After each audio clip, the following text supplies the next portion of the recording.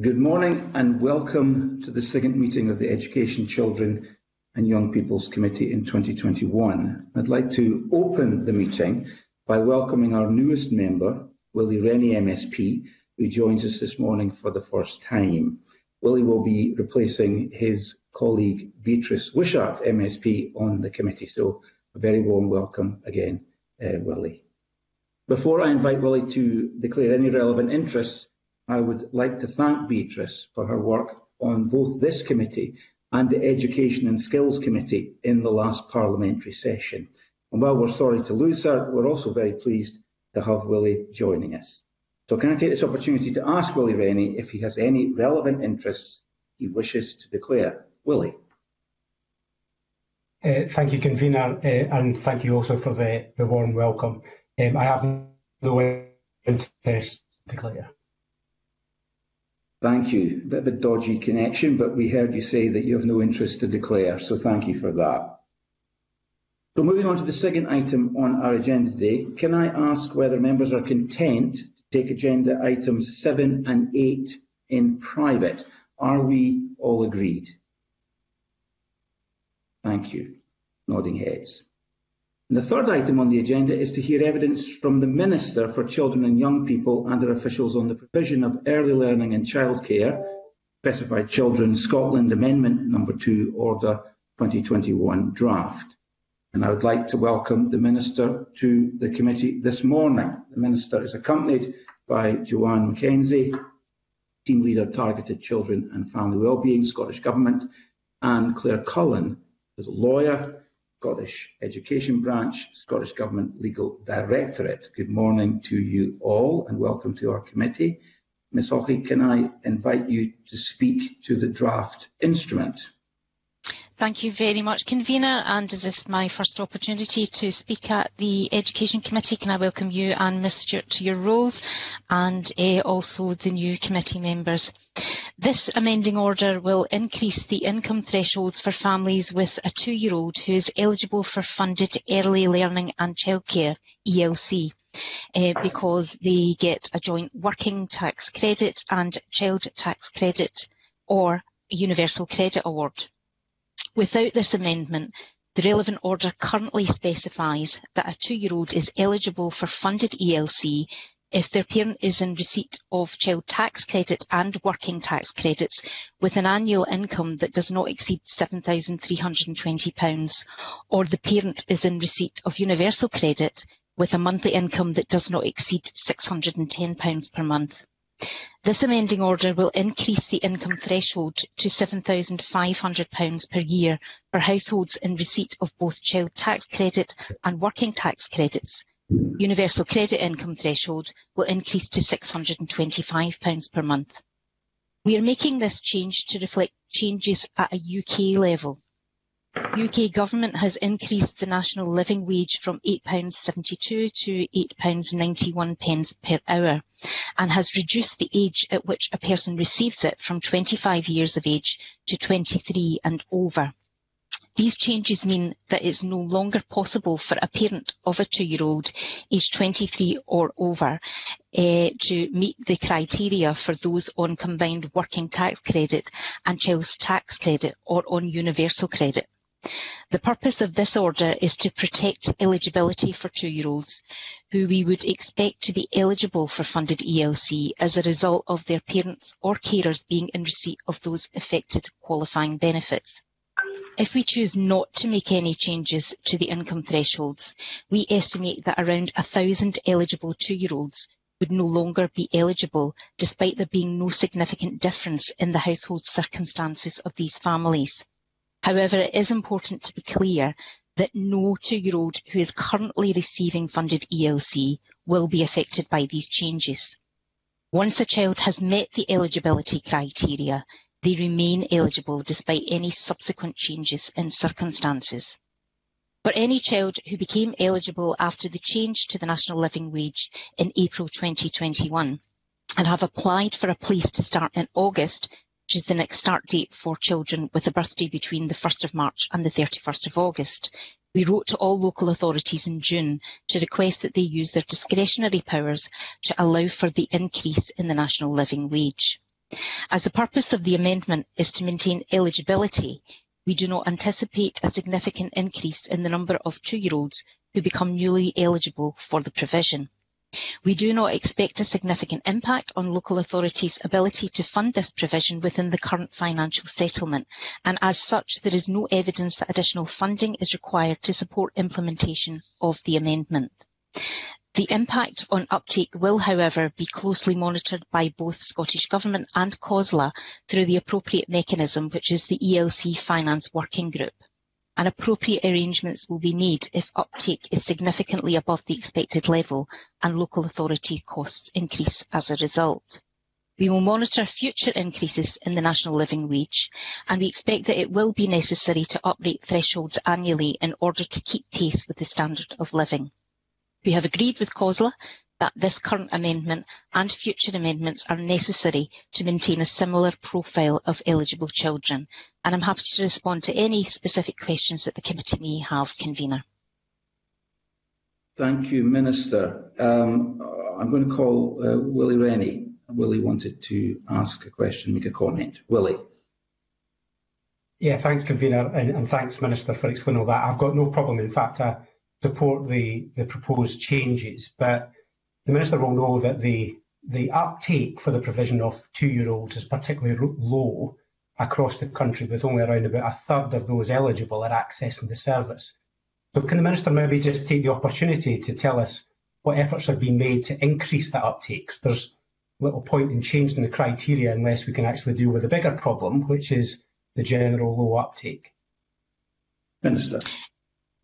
Thank you, Convener. Thank you, Mr Rennie, for your question. I think that is a really important one, and one that we are very aware of. We are working across Scotland to ensure that all families know the benefits of the offer and are able to access it.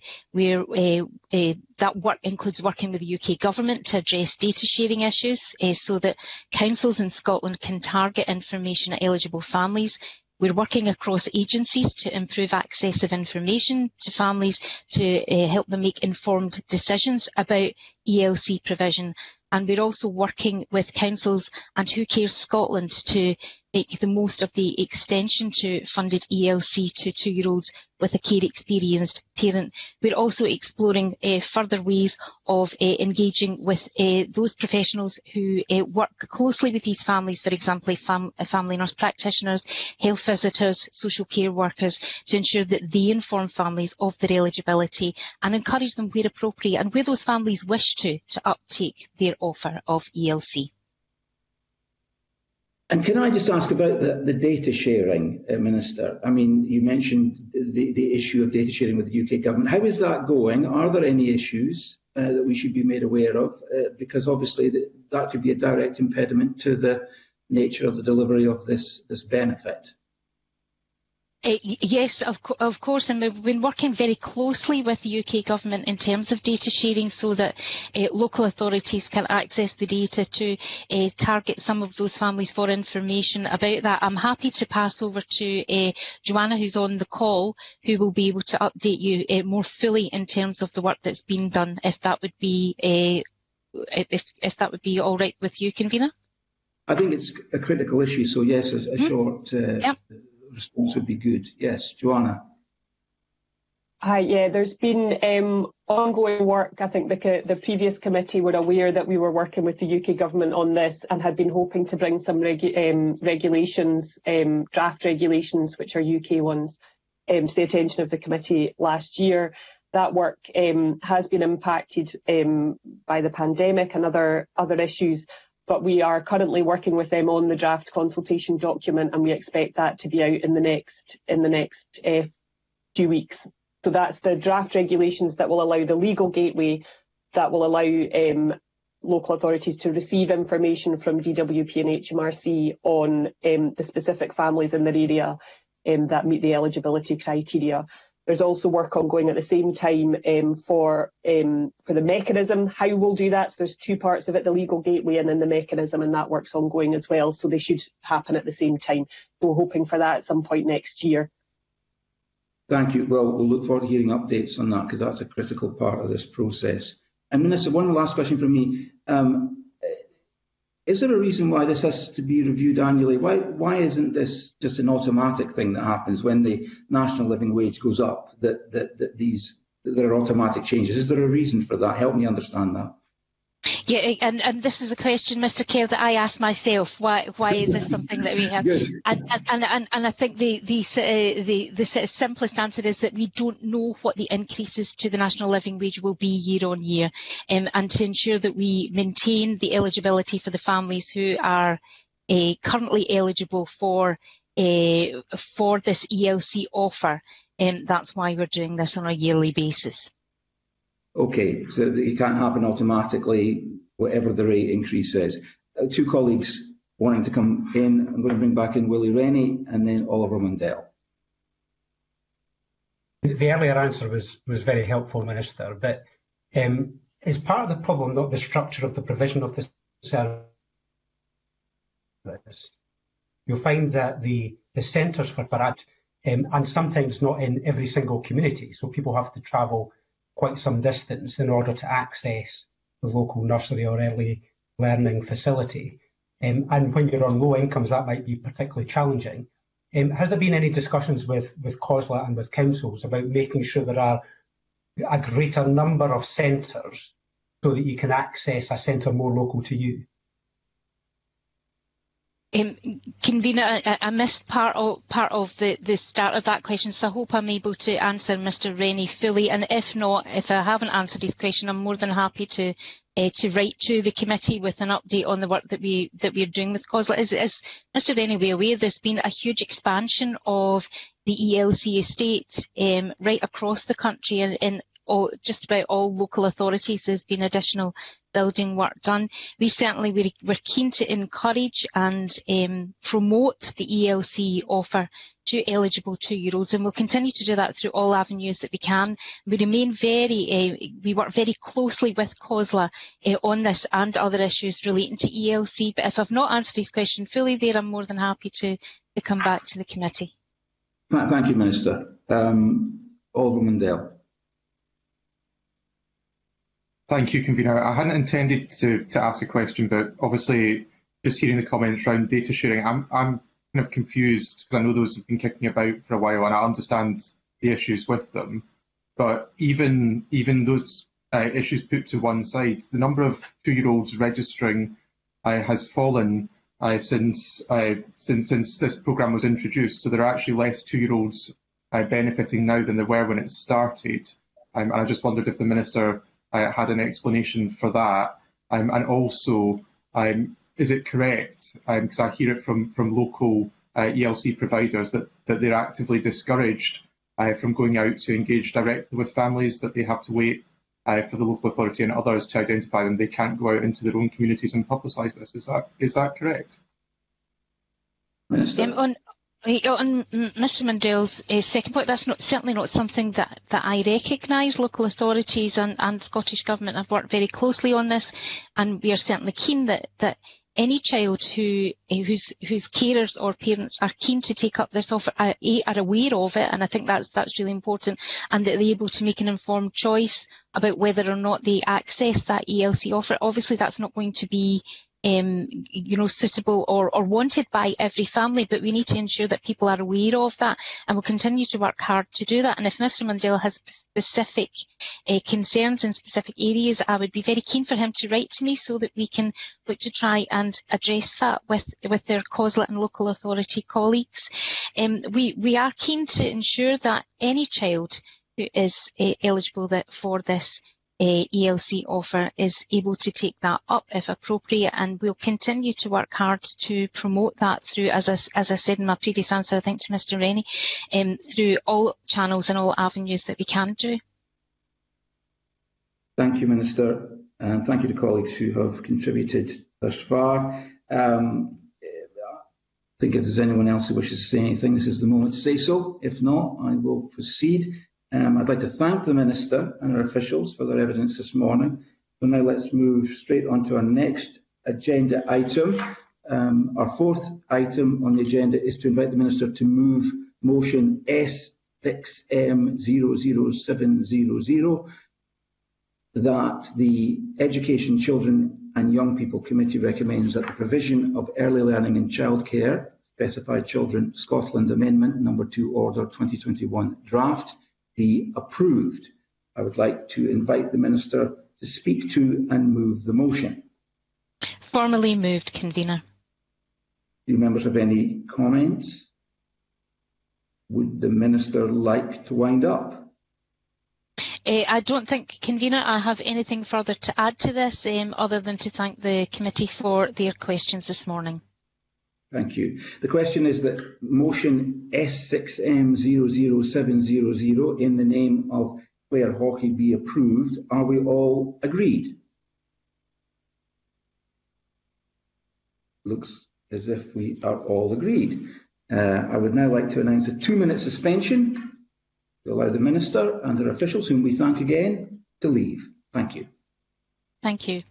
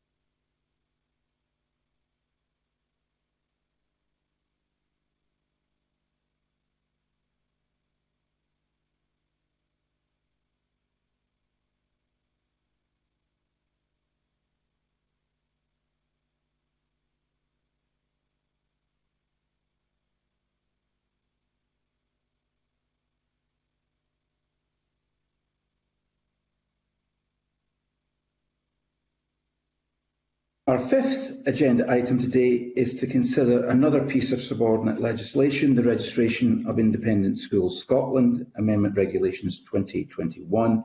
This instrument is being considered under the negative procedure.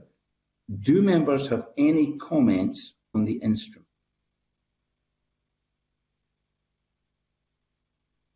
Response from colleagues. So is the committee agreed that it does not wish to make any recommendations in relation to the instrument? Are we agreed?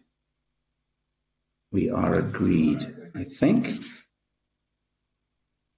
Moving then on to, thank you, moving on to our next agenda item. This morning the committee will take evidence from the OECD in relation to their recent reports on Scottish education. And I am delighted to welcome to the committee Dr. Beatrice Pawn, Senior Analyst Education Policy, and Roman Vianney, Policy Analyst from the Organisation for Economic Cooperation and Development, the OECD. So we are hoping to take about an hour and a half of your time, Dr. Paughan, and I'm just trying to see if I can see where. Yes, I look across my screen to make sure I can see Roman Vianney. You're both very welcome. Now, I'll start the questioning and then I'll bring in my colleagues as we go. And these questions are directed to both or either of you from me. What I'd like to know is how the pandemic restricted your ability to do this report, especially when it came to evidence gathering. What would you have normally done that you couldn't do because of the restrictions that were placed on you? I think that's an interesting scene setter for the committee. So who would like to go first? Yes, Beatrice. Yes, thank you very much. We've lost you. You've gone. Just muted me. Yes, I'm back. Yes, you go. There you go. It's a pleasure for us to be with you today after so much work that we've been engaged with in Scotland, and we appreciate this opportunity. And I'm going to give a slight introduction to the project and the background before we start having questions, because we think it's important to set the scene. Fair enough. If you don't mind, I'll take that opportunity now. What I wanted to cover is a little bit of the background, the methodology, the focus, and the findings. And it's important for us that you understand how we've been working with Scotland. We have a project at the OECD which focuses on implementing education policies, because we've learned throughout the years that many countries fail to implement successfully the reforms because they don't focus well enough or deep enough into what is implementation. And so they design very beautiful policies, but then, the process of implementing them is not well focused. So it's important to really develop a comparative analysis on this, and also to support countries on this process. So we've started about 3 years ago, we started a project, and we've now worked with 8 different OECD education systems, including Austria, Estonia, Ireland in their senior cycle review, Mexico, Norway, Scotland, Wales in their curriculum review as well, and Iceland in their education strategy. So the lessons that we use are very comparative. Our approach is comparative and is based on all the knowledge that we have at the OECD in relation to a wide range of policies and education systems. And I think that's important to contextualize. In terms of the methodology that we use, we have a tried and tested methodology. So it's not only 3 years when we started the project, but we've been doing country reviews for more than 2 decades. And I've personally been at the OECD for more than 2 decades now, and have been, doing reviews and working with countries in a way that is tried and tested. And what we do, and it draws extensively on qualitative analysis and quantitative information and comparative analysis that we tailor to the countries. And the way we work is the country prepares background information for us. We do our own preliminary analysis of the data, of the research, of the literature, of anything that Scotland or the country may have published or developed that we gather ourselves. And then we visit the country. So here, what we did is 2 visits, virtual visits to Scotland by video. So we had video interviews, which actually extended a lot longer than we would normally do regularly. Normally, we would travel to the country and meet all the different stakeholders that we ourselves advise the governments that we want to meet. So we have a list of the key education stakeholders that we consider are important, and we exchange in developing this list.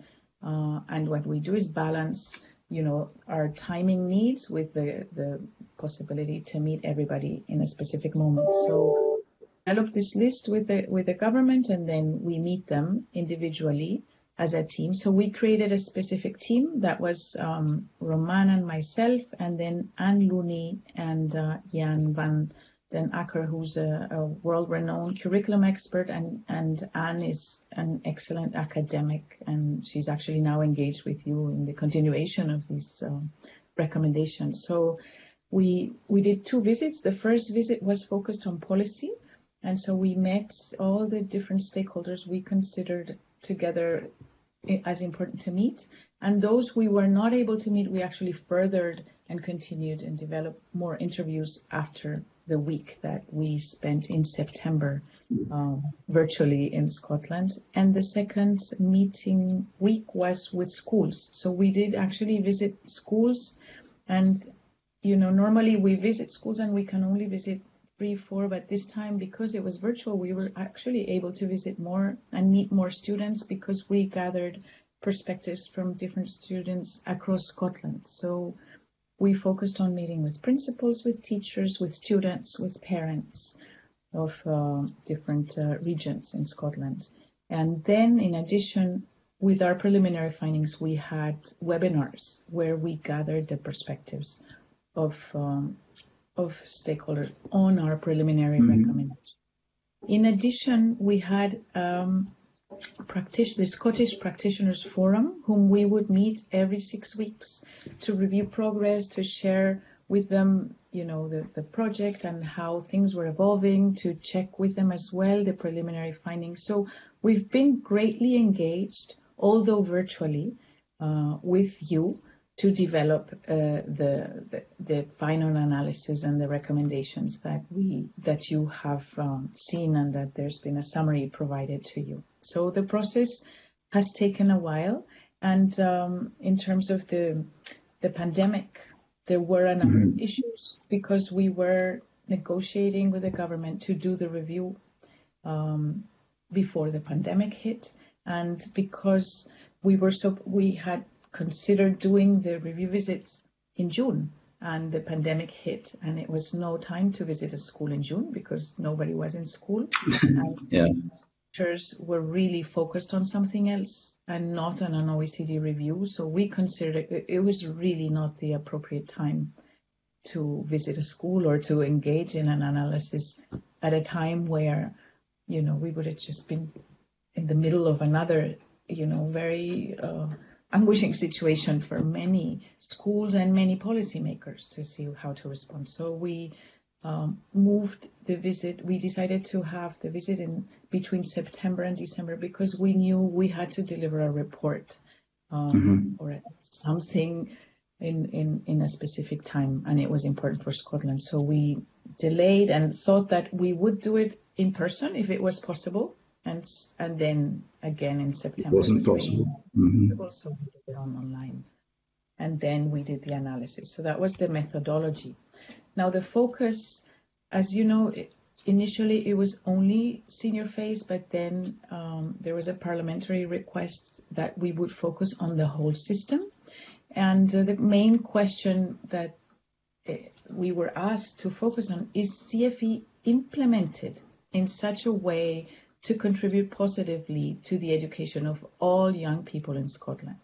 So the focus that was requested from us was on implementation and learning, attention to broad BGE and to senior phase, a focus on young people and learning at the centre, and then that the review was collaborative and inclusive with stakeholders as much as possible. So we started our review. We looked at the PISA data, which was of great concern across Scotland, and I think one of the reasons why the review was requested and the concern that PISA data was declining. We saw that there's a decline, but it was also the case with many other OECD countries. We also saw that Scotland is among the leading countries in global competency proficiency, actually, which measures these new types of skills that CFE is delivering. We also saw that in equity, Scotland is above average across OECD countries in terms of equity. And we also saw something that is a concern, that is the amount of working time that teachers spend in front of a class, which is very high in relation to other OECD countries, among the highest, actually. And then we also reviewed your own evidence on education outcomes, selected evidence. And it was difficult to see what CFE delivers because there's so many different data points. And so you use PISA, but PISA is at one point in time for 15-year-olds. And for us, the analysis was from 3 to 18. So PISA cannot give you the whole response on whether CFE is working well or not, especially with senior phase. But we saw that you have data on 95% positive destinations, more than 90% of 16 to 19-year-olds participate in education, employment, or training. And there's been a narrowing of the equity gap between the most and the least deprived areas.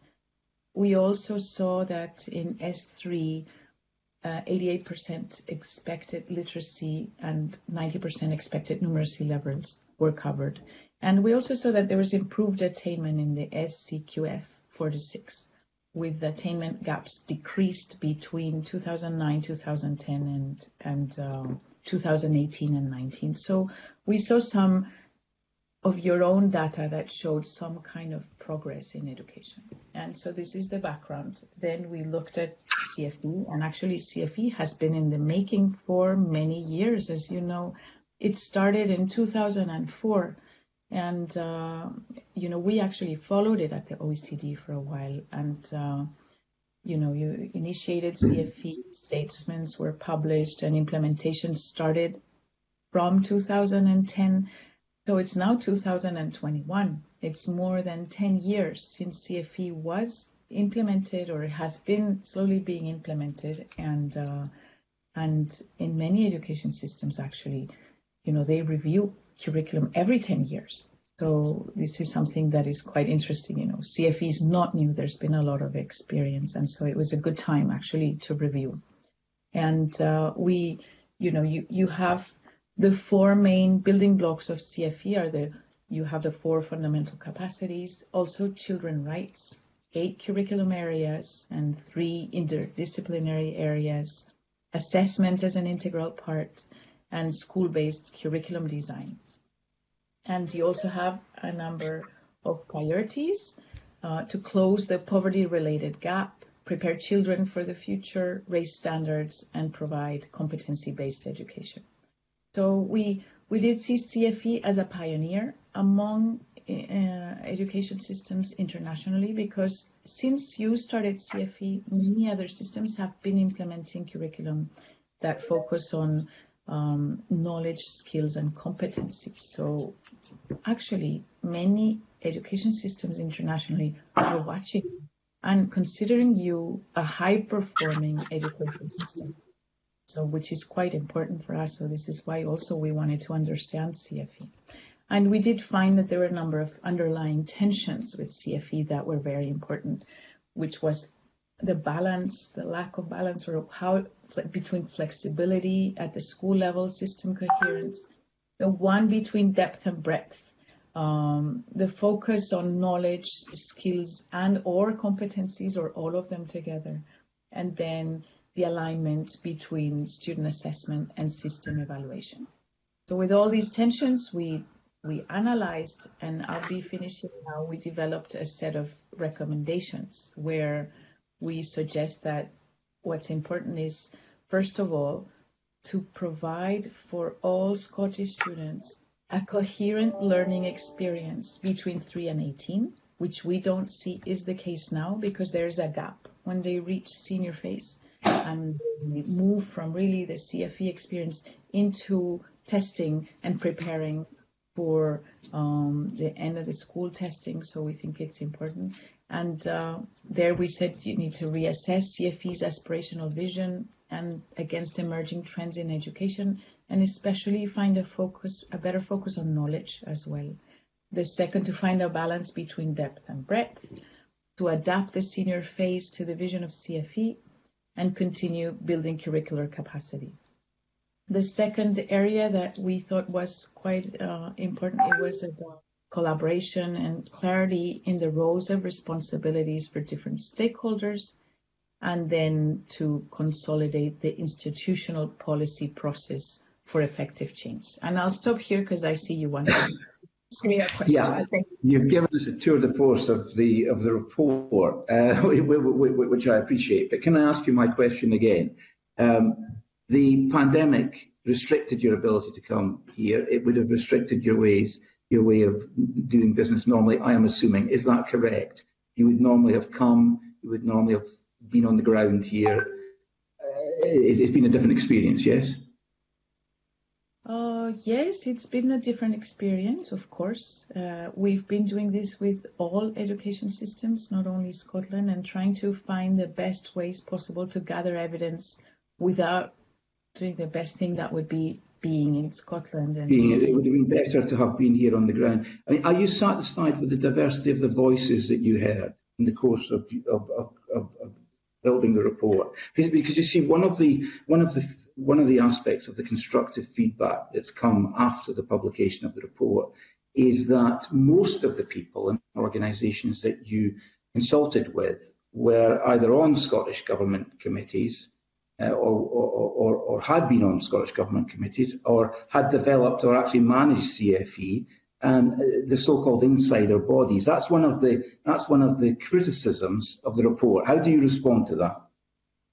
We have met all the different education stakeholders that have involved with CFE, been involved with CFE, and that have lived CFE and experienced CFE as students, as parents, as teachers, and as policymakers. So, of course, we need to meet with the policymakers who did shape the policy, but we've also met with academics who've analysed and critiqued the policy, a number of them, and with many observers and different representatives from different bodies and institutions across Scotland. Of course, CFE is a policy that covers the whole education system, so we've met we think a representative set of stakeholders across Scotland.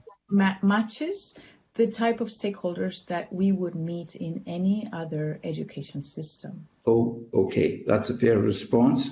Can I ask you about changes that were made to the report between the draft and the final report? Were there changes made to the draft at the request of the Scottish Government or any of the educational agencies? So in the process for us is always the same with countries.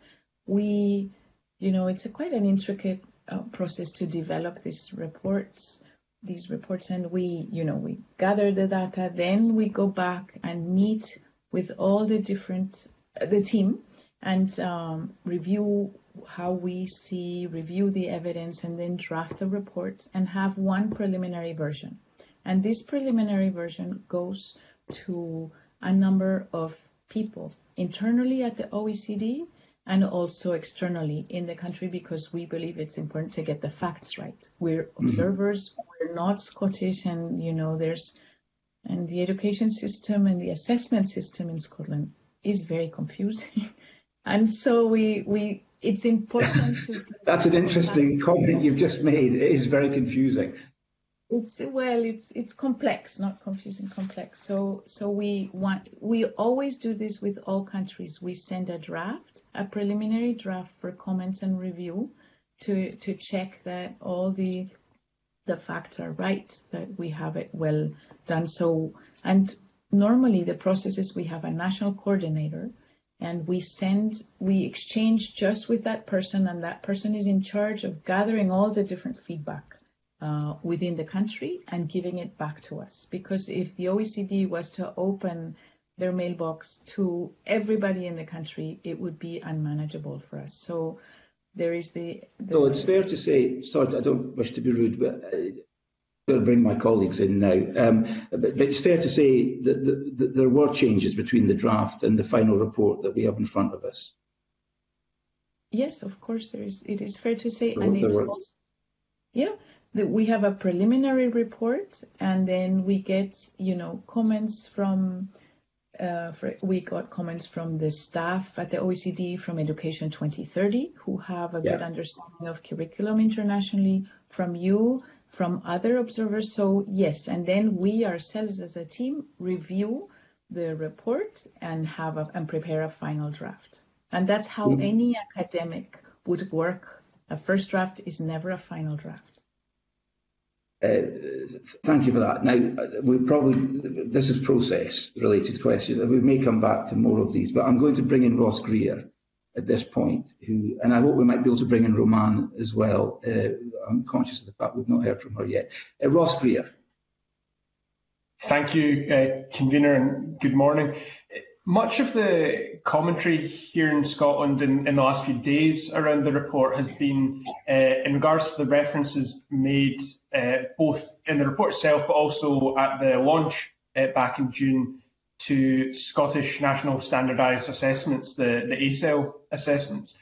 Rather than put words into your mouths, could I ask you to expand on what was said in the report about SNSAs, and specifically, is their purpose clear, and do you believe that the standardised assessments are meeting that stated purpose at present? I will let Roman will take that question and respond to you. Thank you, Roman. Thank you very much, Beatrice, and thank you, Ms. P. Greer, I think, for your question. May I just clarify, you are talking about the SNSA, correct? Correct, yes. Thank you, it glitched.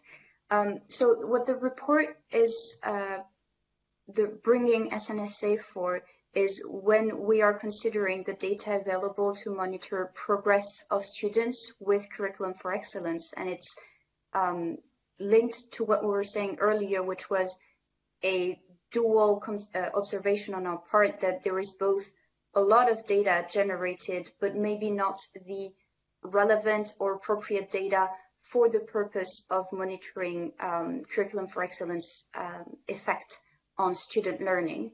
So I'll be short on this part, but the SNSA is brought in as an example, aside with the Curriculum for Excellence levels. I think the acronym for that one is ASEL, and we're considering the relevance of each of those two data collection mechanisms compared with what we would want to see for Curriculum for Excellence, for a monitoring system for Curriculum for Excellence. So the argument that is made is not that SNSA in particular is to scrap or is useless. It is just that it is maybe not the most appropriate mechanism to use for Curriculum for Excellence, or to measure Curriculum for Excellence impact on student learning. Did that answer your question, MSP?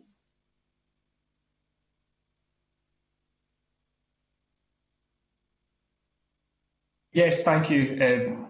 Sorry, slight delay there with the microphone. If I could just go a little bit further into that. The SNSAs have a dual purpose. They're supposed to collect both formative and summative data. Their stated purpose is to both help individual teachers with supporting their pupils, but also to provide that larger summative data about how the system as a whole is working. The point that you've just made, that they're not necessarily the best way to collect this data, can I just clarify, is that the summative data that you're talking about? The SNSAs are not necessarily the best way to collect system level data?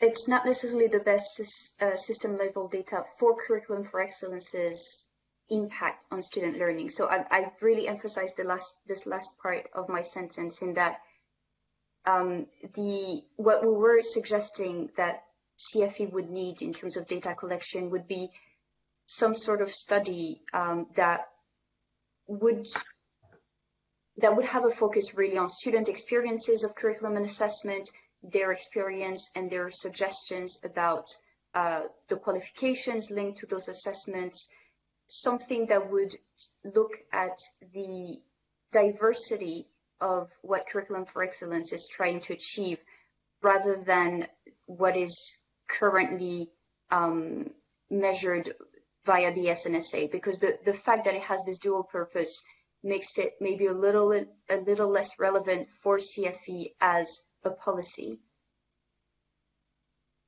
Thank you. And it's sorry. Please do go on. No, that's all right. Thanks. The Information Centre here at the Scottish Parliament, which is the neutral research resource available to all of us, so it's not aligned with any one individual party, has just published a little bit more analysis on this. And they've highlighted the potential difference between the Scottish Government accepting the headline recommendations of your report and responding to the wider commentary contained within it. And this is the example used, because there's not a headline recommendation specifically on SNSAs, but there is this wider commentary, exactly as you've just explained, about whether or not they are the most useful way to collect the data that is required. Would you expect the Scottish Government to respond directly to the points made around SNSAs? Thank you, Mr. Greer, for this question. We at the OECD are an independent organization, and what we do is deliver a set of recommendations for the countries to take on board and consider. What Scotland will do with our recommendations then is up to your political process and to your discussions.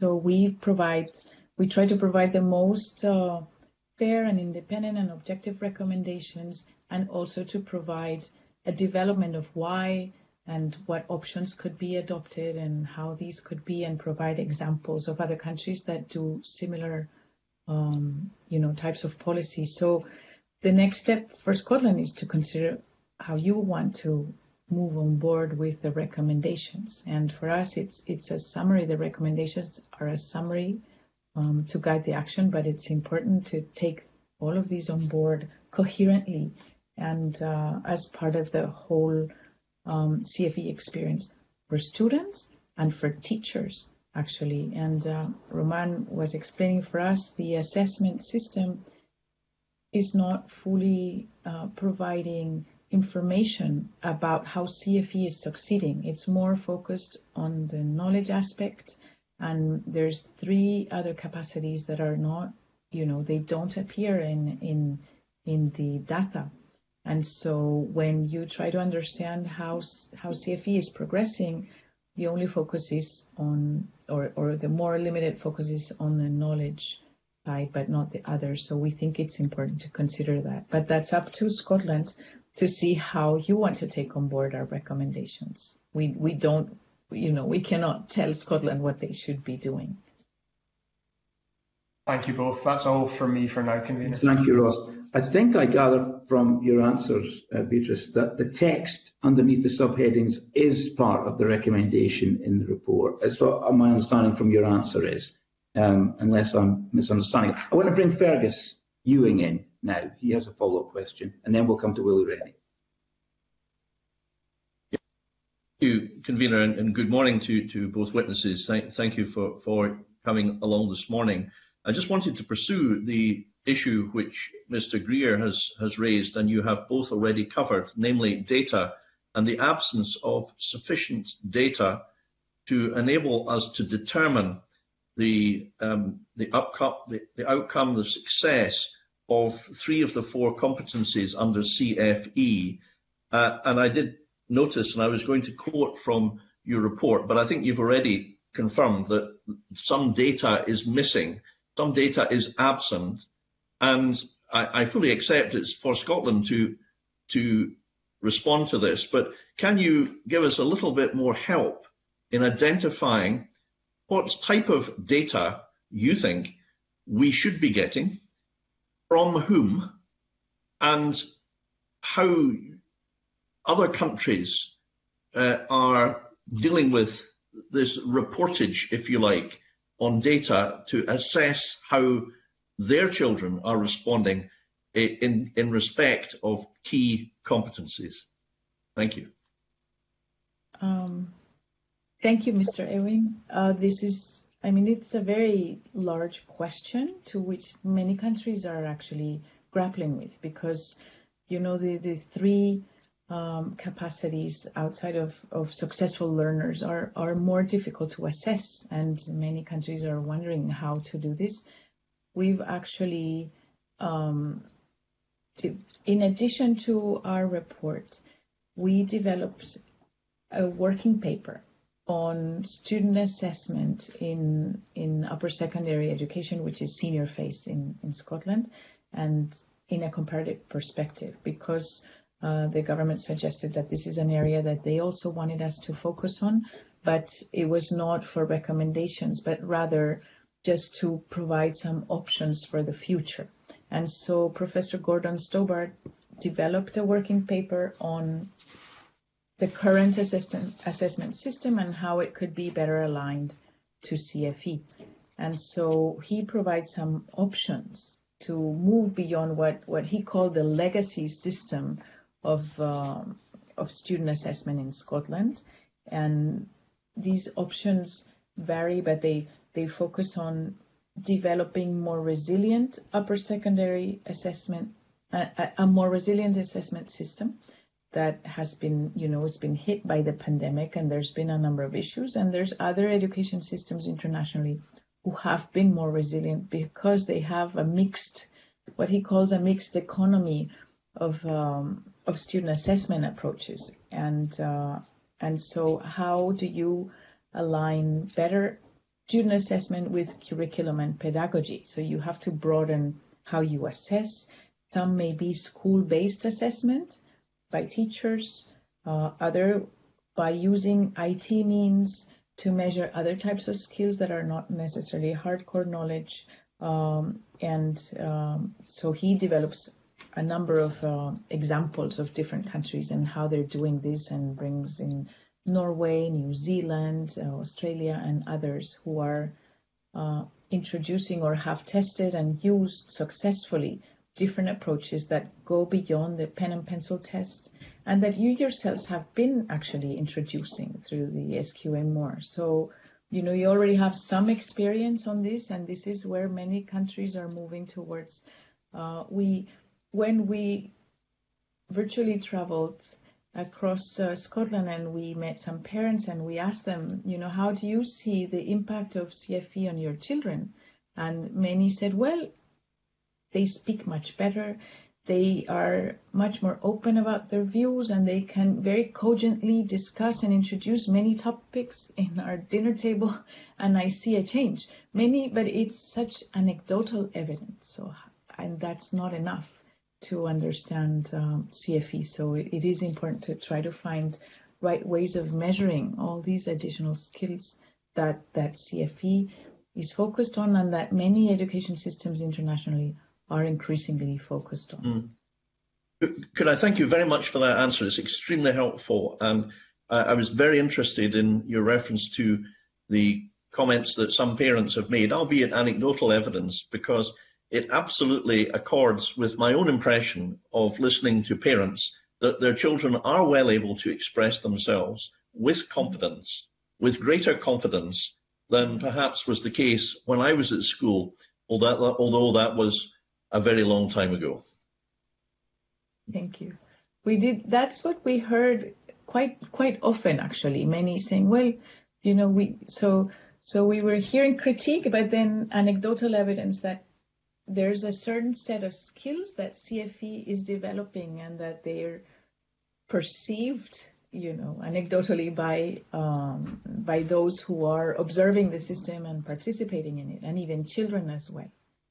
One other issue that I wanted to highlight as well is that we met with a number of students, and even we met a student who had dropped out, who had lack of confidence, who was a very disadvantaged student, and she was wonderful, telling us about how she had been bullied and how she got out of it, and a number of personal experiences of different students that were very relevant to us as well, to understand how CFE can help students. And we thought that there was not enough engagement of students to understand their views in Scotland.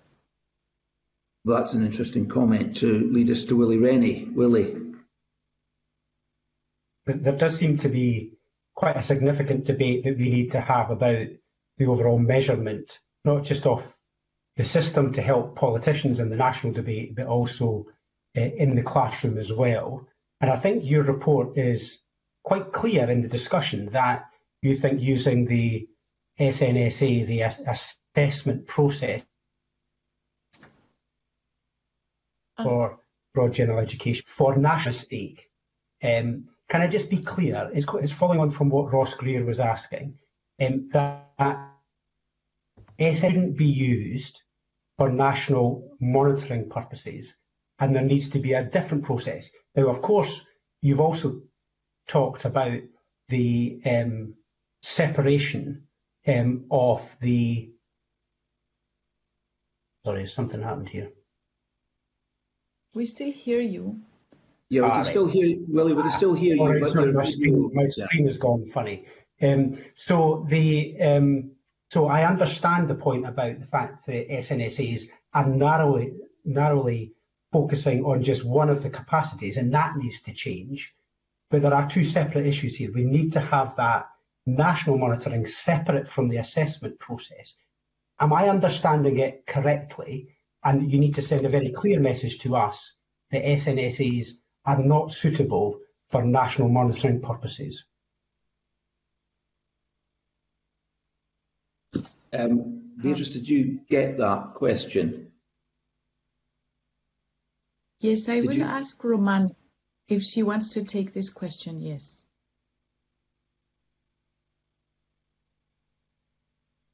Thank you very much. And thank you, Mr. Rennie, for your question. I did get a little bit of white noise, so I'll just repeat what I understood from your question. So your question is whether we can say that the SNSA is not fit for monitoring purposes, system monitoring purposes. Is that correct? Yes, that's right. That's right. Thank you, sir. So as I was saying, our recommendations and our suggestions are only based on curriculum for excellence. So we cannot, and the report does not pronounce itself on the broader part of the education system, which we didn't assess SNSA for. So I can only speak to what the SNSA, how it connects to curriculum for excellence and its attempts. And this is stated rather clearly in the report that the SNSA is not considered by our team as the most appropriate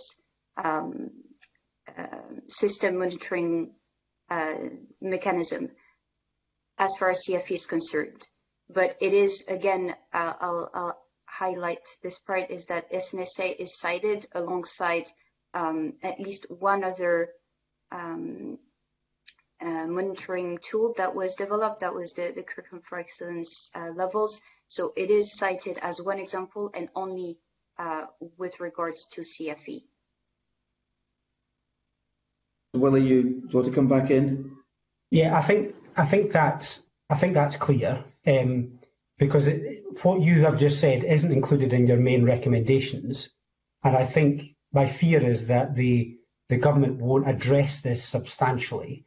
And I understand the purpose of the SNSAs to assist the teacher in the classroom process, but to be clear, it's not really suitable as it's currently used on a national monitoring basis. That's what I just want to be absolutely clear about. Roman? Yes, if I may say, the points that I referred to are actually included in the main recommendations. Recommendation number 3, which is about the alignment between the curriculum qualifications and system evaluation part. So this point, and again, SNSA as an example, and only with regard to CFE, is cited as part of this recommendation. Okay, thank you very much. Thank you. And Roman, just to go back to the point that I made earlier, the text underneath the subheadings in the report, that's all part of, they are part of the recommendations. I said earlier that I concluded from your previous answer that they were. You seem to have suggested that again. Am I correct in saying that? Yes. So as yes. Go ahead, Roman. Go ahead. No, I was actually going to say, as Beatrice was saying earlier, indeed, the text beneath the recommendations are part of the recommendations, and the OECD is not expecting a government to take every single point by point and provide a response or an action immediately, but rather to use the whole of the text and the guiding points that we provide in terms of recommendations, so that because those recommendations cannot be understood or interpreted outside of the context we provide with the broader text. That is exceptionally clear. Thank you very much on that. I'm going to go to Michael Mara. He wanted to come in on another topic. But could I clarify very quickly? Oh, I'm sorry. Go ahead. Oh, no. Thank you. Beatrice, we'll come back to you in a moment. Beatrice, would you like to just, you wanted to clarify something? Just, we have a generic overall recommendation number 3, and then underneath we have, 3.1, 3.2, 3.3. Yeah. And the recommendation suggests align curriculum qualifications and system evaluation to deliver on the commitment of building the curriculum 5, which is a document that you yourself prepared a while ago. And underneath is the text to develop this recommendation and to consider how to do it. So it helps develop and consider. So you're confirming what Roman has just said, which is much appreciated. I'm going to go now to Michael Mara. Michael. Thank you, Convener. I found all of that commentary on the assessments very useful indeed. I want to take perhaps Dr. Pont back to comments she made earlier regarding the work that they have done internationally and the development of other systems. It's great to hear other countries are observing Scotland, but I want to try and learn a little bit about from those other countries as well. Dr. Pont mentioned that other countries have implemented new curriculums which share the same kind of ethos as Curriculum for Excellence. I wonder if you could make some comment on what implementation issues those countries have faced that may be similar to those we've had here in Scotland, but also are there any issues which are distinct to us here in Scotland?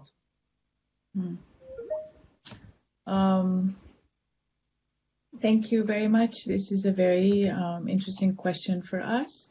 And since you started CFE, there's been a number of countries, Norway, Finland, Estonia, New Zealand, Japan, and Wales, for example, have all introduced curriculum reforms that go into what we consider this term of 21st century skills and competencies and knowledge. And so many are, adding transversal skills of different and values, and more recently Iceland as well. So they're introducing these values that you have in your 4 purposes. So we have watched many countries introduce this. We have a broader OECD project covering this with a framework that is similar to yours.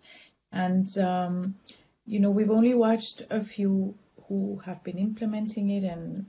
And one of the issues, I think, is teacher preparation and teacher development of curriculum. And in your own case, where teachers have to shape their own curriculum at the local level, that requires a specific type of skills that maybe teachers may not be fully prepared for in their own initial teacher training programs or have time in schools to do that. So we find that that is a big issue. There's high expectations for teachers, but it's important really to build curricular capacity at various levels of the system, and this happens internationally.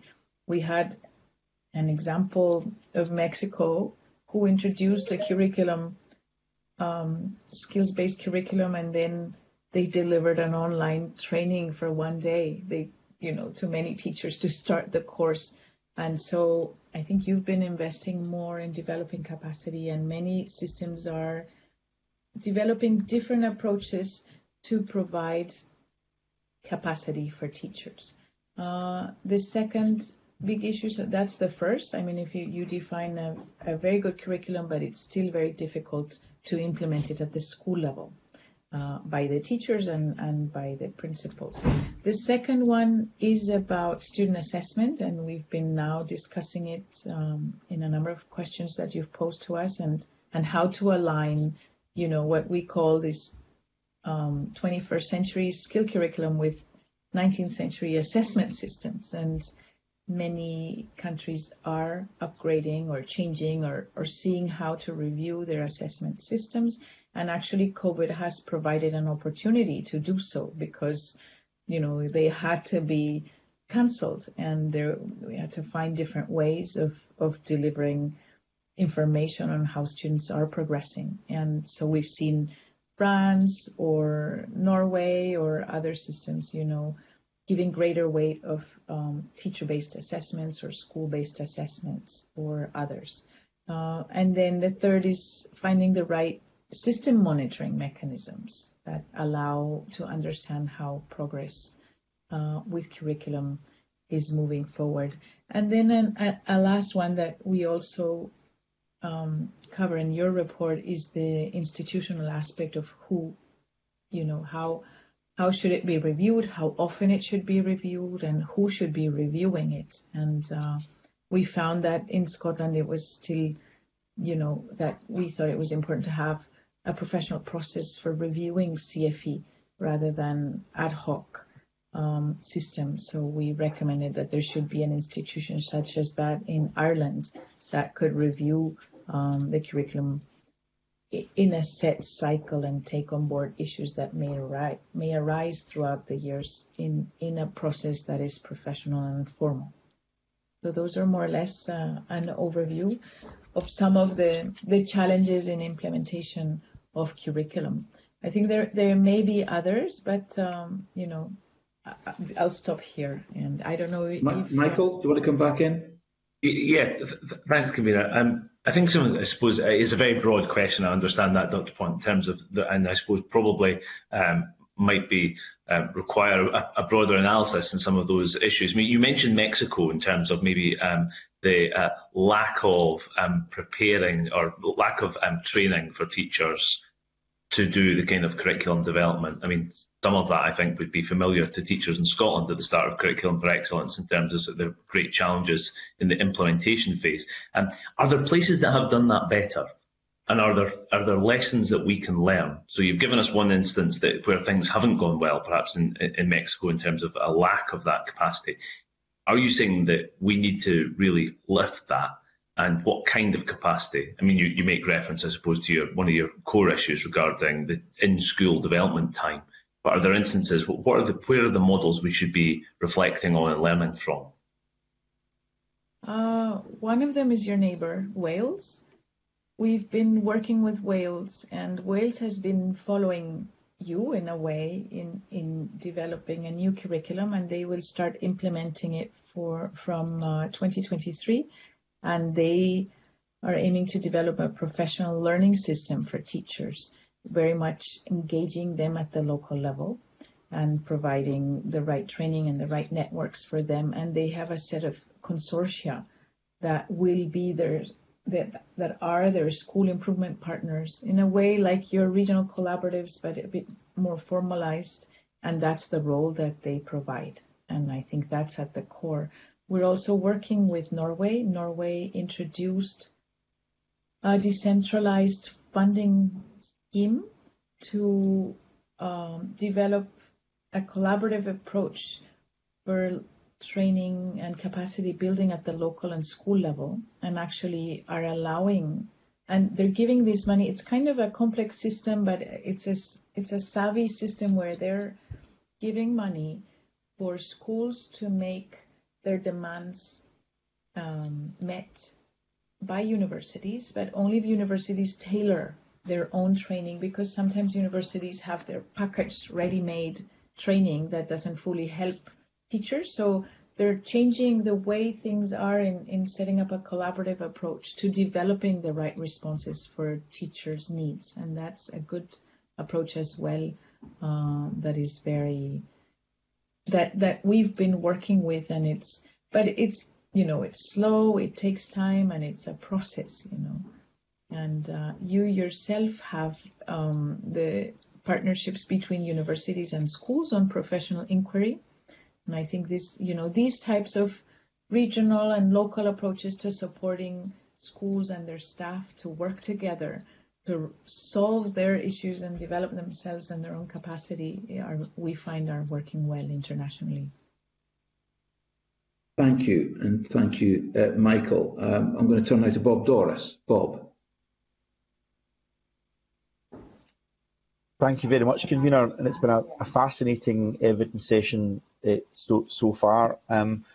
I was wanting to ask a few questions in relation to some of the recommendations about what was discussed as a mismatch between the senior phase of school and curriculum for excellence. One of the things that was raised was there's a too narrow a range of learning activities in the senior phase. I'm keen to know what you think might be improved, how you would broaden that out. And there's much talk about a diversity of pathways being required, and also a lack of time to go into detail in some subjects. So I'm just wondering, first about the range of learning activities, but also in terms of getting into detail in some subjects. The suggestions made by OECD, if I've got it correctly, that there should be a limited amount of core subjects in the senior phase, and then some subjects where students begin to much more specialist detail. And I'm just wondering, and I'm open-minded on that, whether or not that might have an unintended consequence to actually narrow the options of young people in the senior phase. So I'd be interested to know your comments on that. Thank you very much, Mr. Doris. This is, it's quite a large question that you're posing, and we analyze senior phase, and what we saw that there was a gap or a jump between the aspirations of CFE that are met in BGE, but then when you jump to senior phase, some have termed it the two-term dash of exams for students to get their qualifications and leave the system. And so there are all these, student assessments, and the structures are very set to pass the exams, but not to have a broad experience as CFE considers it. So we think that that's hindering the curriculum experience of many young people. And actually the students that we met told us this. Well, we arrive into senior phase having learned in a new way and having learned in a much more broader experience type of approach, and now we have to go back to learning for the test. And that's something that they were saying, it changes the way they perceive education. And so we think, senior phase has an issue between breadth and depth that it's still unsolved, and it's a tension. And we think that that a possibility would be to clarify the structure of senior phase. So without restricting its diversity, because there's quite a objective, or that we heard of being diverse and providing as many opportunities for young children as possible. And that was an issue that many highlighted to us, but then that may be too broad and not deep enough. But so we thought that a possibility that without restricting the diversity, it could be to define a number of typical pathways or profiles for for senior phase, without a limited number of compulsory courses or specialization courses, and providing room for additional or optional units. So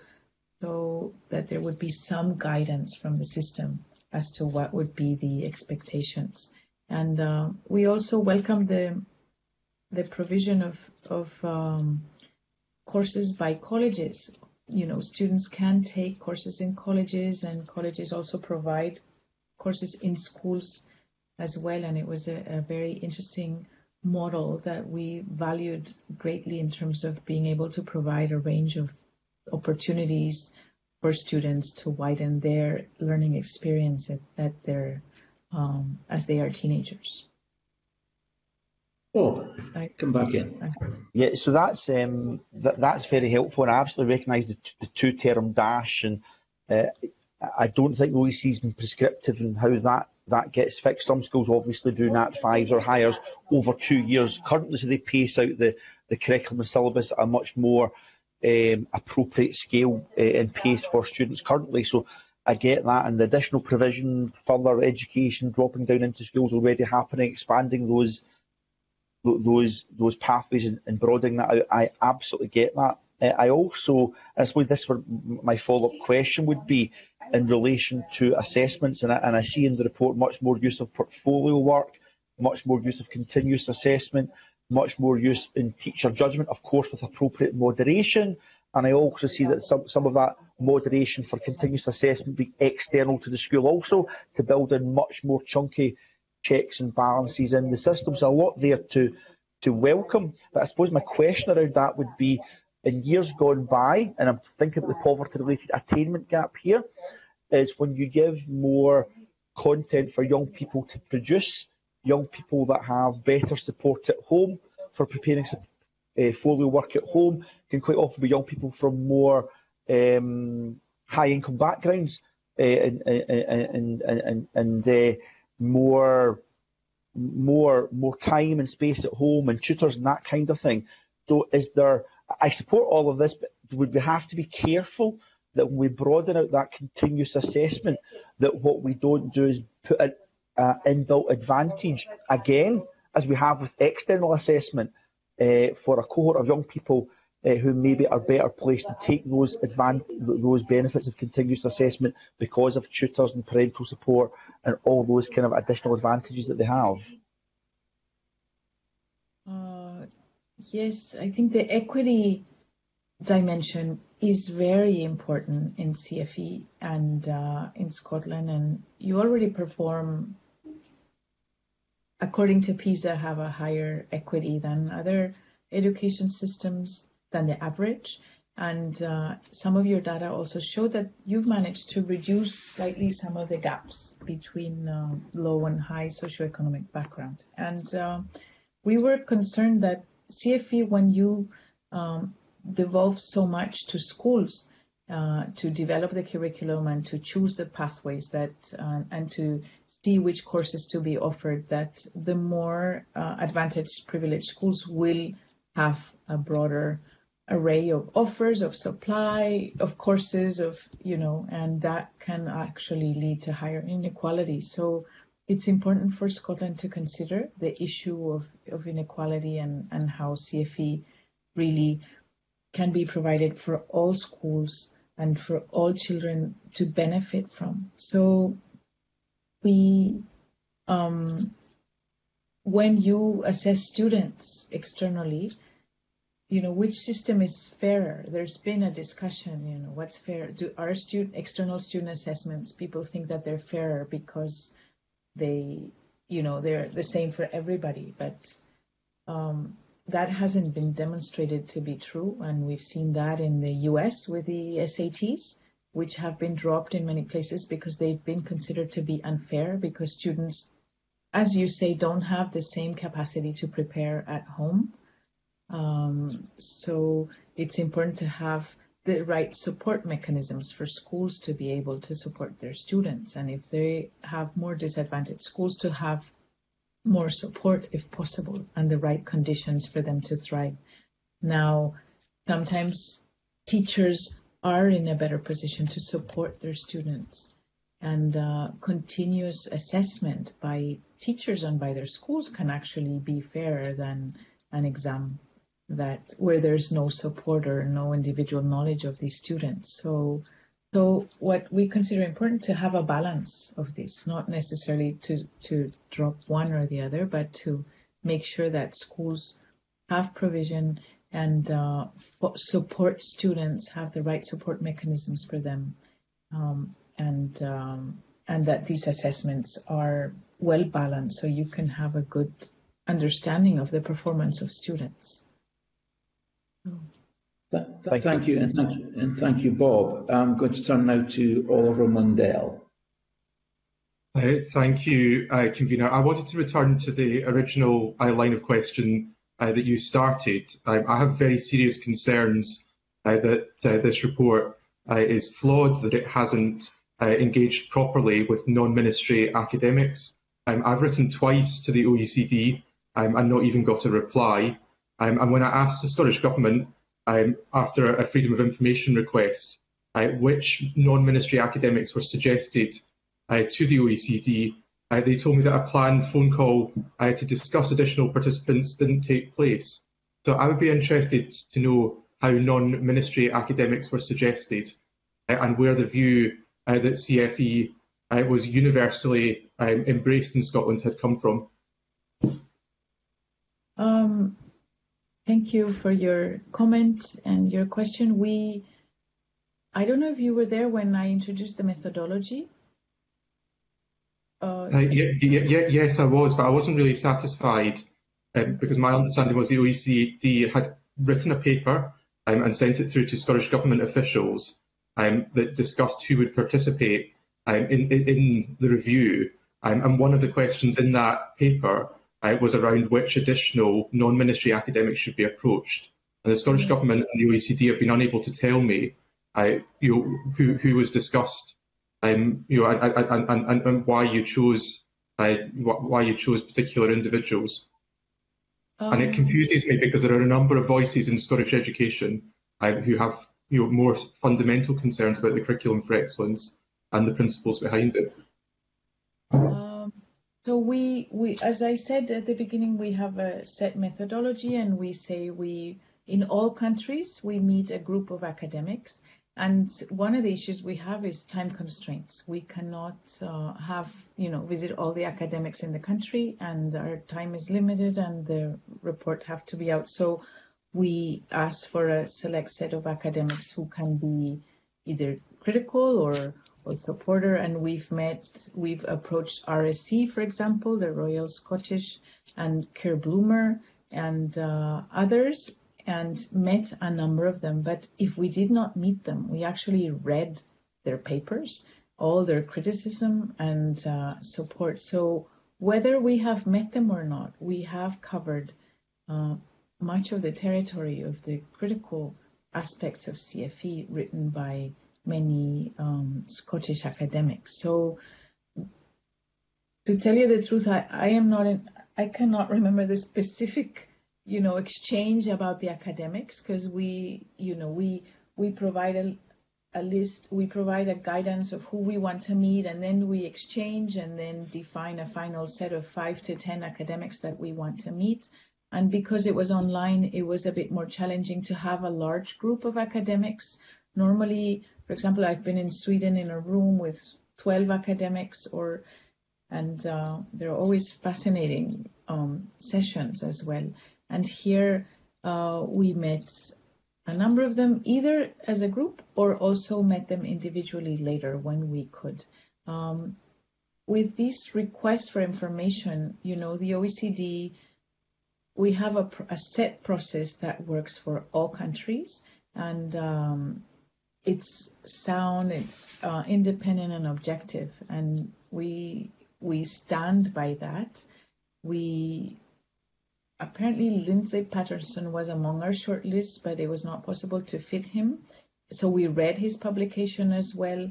And the other issue is that as I said, we ask our national coordinator to coordinate for us and to, send us all the information so that we don't open ourselves up to receiving so much information that we can be overloaded and so I think we covered a good set of academic perspectives, whether we met them or we read the materials initially or during the review. So that's how we see the situation. Oliver Mundell? Quite frankly, I find it shocking that the OECD didn't have time to speak to Professor Patterson. I think he's widely regarded in Scotland by Scottish teachers, by parents, by many across academia, and the idea that as one of the leading critics of the current curriculum, that his voice wouldn't be included and that his papers would only be read, I think confirms many of the concerns I've got. And I just feel that the curriculum skirts over some of the issues around knowledge. It pushes the points, but it doesn't actually question whether the capacities at the heart of CFE are actually what causes the problem. I think as a result, the report is less than it would have been. But I don't really need an answer to that, Convener. I'm happy to let other members come in. I think on that point. Yes. We did approach RSC and we met Kerr Bloomer. So we got the perspective of the RSC, and that's it. I think James Dornan, did you want to come in on this? With respect, Convener, Kerr Bloomer wasn't happy with the process either, and he said that it's very evident that it's been stage managed by the government. So I don't think it's right to reference him as a defence for not having taken the time to speak to Professor Pattison. Right, thank you, Oliver. I think that point's been made. I think James Dornan, did you want to come in on this particular line? I did, yeah. Yes, please. Thank you, Convener. Can I just say that I found the last intervention highly embarrassing for the committee. The OECD is an internationally respected organisation. All of us seems to have this conspiracy theory that the Scottish Government have got power over all sort of international bodies, and that if they don't do exactly as he wants, then there is some conspiracy going on to make sure that the government is unacceptable for the OECD to be coming here in good faith, taking questions, and then getting that type of abuse from a member who's trying to make the point. James Dornan, I'm not sure that we could say what was occurred was abuse, but your point is made. Would you like to make a further point to the OECD? No, to be fair, the evidence I've heard so far has been pretty good. There's obviously there's clear issues about the final stages, but I was wondering about the fact that we're talking about the apprenticeships being part of the end of the process. I wonder how the OECD, I know that they didn't write the report on that, but I wonder the upper secondary assessment, I wonder how the work of the integrating the foundation apprentices, how they see that best being built on, and how the existing mindsets might be shifted to make sure that that works easier. Thank you. Thank you very much, Mr. Dornan. Thank you for your comments. And regarding apprenticeships, we actually we did not cover the apprenticeships specifically. We welcome the openness of CFE and senior phase to develop other qualifications focused more on expanding the pathways and the capacities for students to develop professional training and vocational education and training, and apprenticeships are one way. There is actually another report by the OECD on apprenticeships by a different department, and I think I'll be happy to send that along to the committee if you want to read further on it. Thank you. Thank you very much. Turning now to Stephanie Callahan. Stephanie.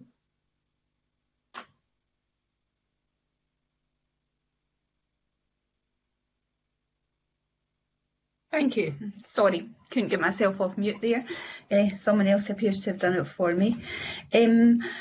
I was really quite interested as well in the kind of alignment of business links and links into universities and colleges and working collaboratively with them. Could you expand on that, please?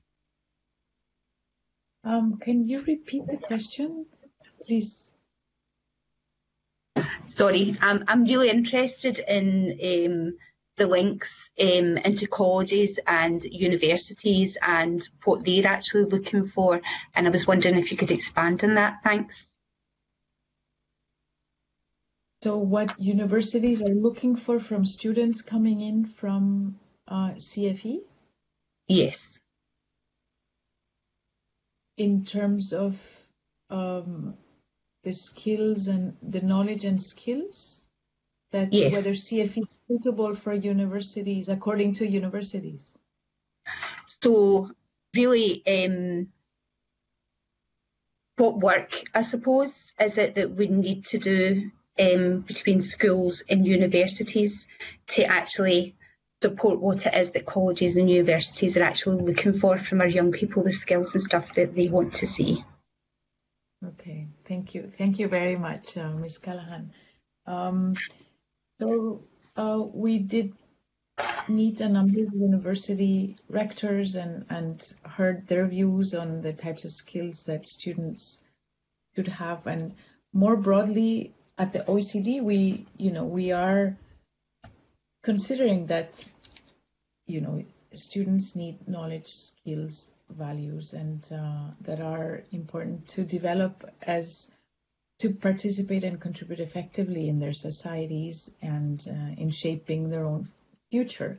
And the skills developed in CFE we see are quite important in that sense. And universities are, they are also looking to see in this way of assessing how students are ready for them. It's important. So universities internationally are also changing the way they assess or they gather evidence to understand the skills that the students have. And there are also efforts to expand how universities get involved in shaping the curriculum. We think it's important as well that they should be consulted in the process and contribute to shape curriculums for the future. Now, I can't go more in detail here because I think we did not cover this very much in depth in our report, but there is a whole team at the OECD also working in tertiary education that I can also request information from and send it forward to you.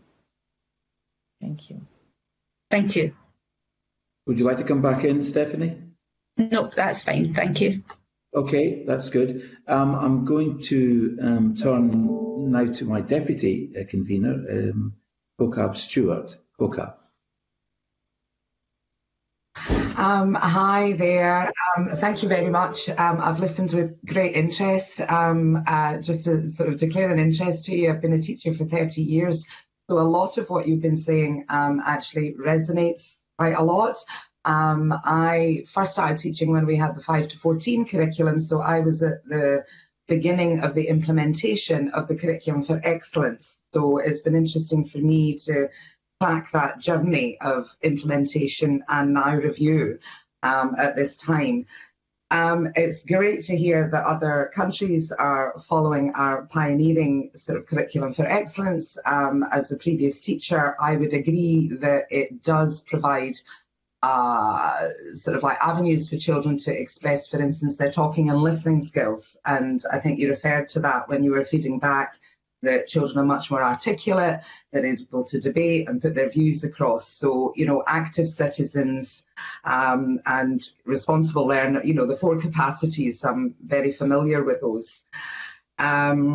I think it's perfectly reasonable that after this amount of time, it would now require refinement and we have to adapt for the future, which, now, especially in the context of COVID, lots of things have changed, especially regarding skills, that we are, different balances of skills that we're needing in the future.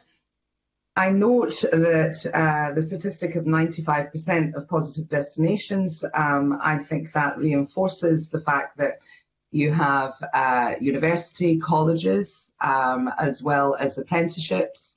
So there's a wide range of, positive pathways for our young people. So I was glad to see that. Also, I noted the narrowing of the equity gap and the narrowing of the attainment gap. In Scotland, you may have noticed that we do suffer sometimes from the Scottish cringe a wee bit. We can do down education and certain other things, and we don't celebrate our successes as much. So can I just clarify that in your opinion and in the report's opinion, that Scotland's education is performing well and it is internationally regarding, and that our education isn't going backwards? Because sometimes, teachers get quite upset and so do parents, and pupils as well get quite upset when we hear that narrative that Scottish education isn't that great. So yeah, those were the main comments. With regards to the SENSAs, I would totally agree with what's in the report. As a practitioner, I found that they were not measuring properly the actual skills that we were teaching. And what I also found was that disadvantaged children, they were even further disadvantaged because the context of the examples in the questions did not resonate with children who came from sort of poorer backgrounds, for instance. You know, they would set stories in castles, or, well, in Scotland, that's not a good example. We have lots of castles, but I think you get my point. You get my general point. So yeah, that's my overall thing. So thank you very much. It's been really interesting. So just a wee bit back from you about Scotland's standing in education internationally and across Europe. That would be helpful. Thank you. Thank you, Kokab. Yes, that's going to be very interesting. Yes.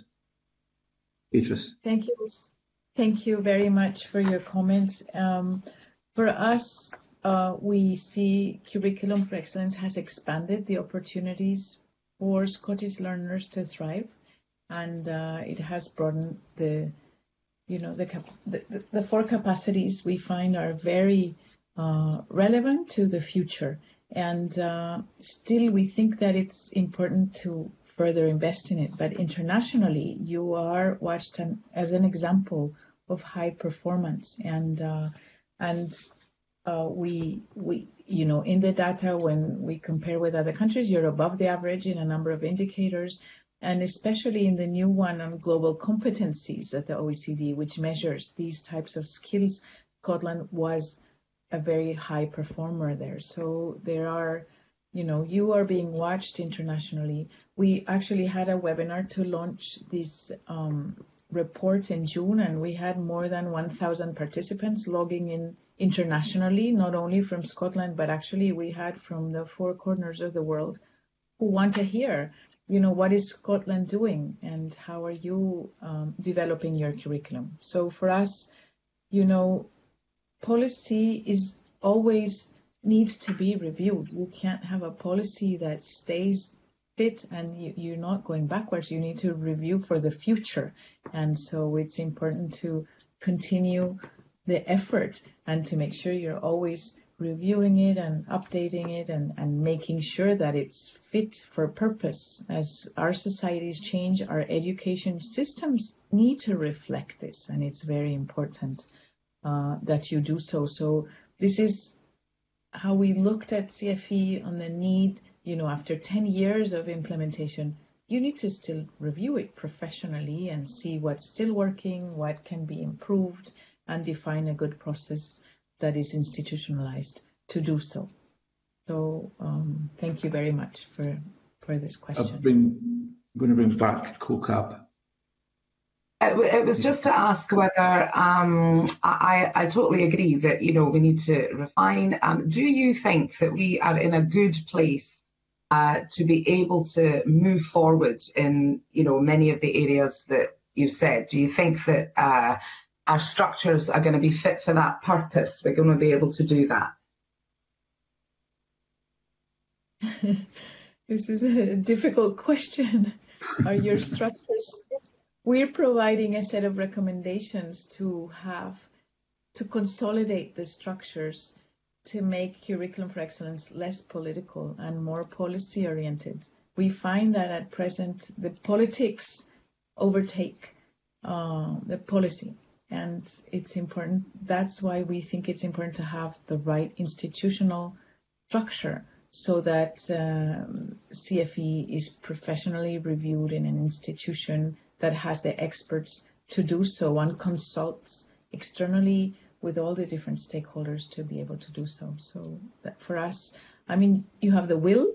You obviously, the whole system is so interested in education as one of the top priorities in public policy. So we welcome that. We think that's immensely important. And if if that's such a priority for you, you will make it happen and drop the politics behind moving forward. Thank you. Thank you for that. A couple of colleagues I want to go back on because to make sure that they get the opportunity to ask their questions. Fergus, did you want to come back in and ask a further question?